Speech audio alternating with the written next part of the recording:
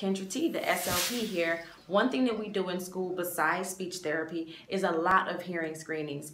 For students who are being referred for special education testing, mass grade level screenings, or teacher concerns. So when I get a referral for a hearing screening, I will bring my audiometer, this nice vintage box in, and I will give directions for a hearing screening. It's just like the one that we've had at the doctor's office where you raise your hand when you hear the beep, beep, beep, and I'm listening for your hearing level as well as your hearing frequency. And if there's any concerns, I will make a referral for further hearing evaluation, and we'll have to take some other steps. But most students I'll write off as within normal limits, because I'll get teacher concerns for a hearing screening and they think the student can't hear. And I'll screen them and say, no, they can hear, they're just not listening.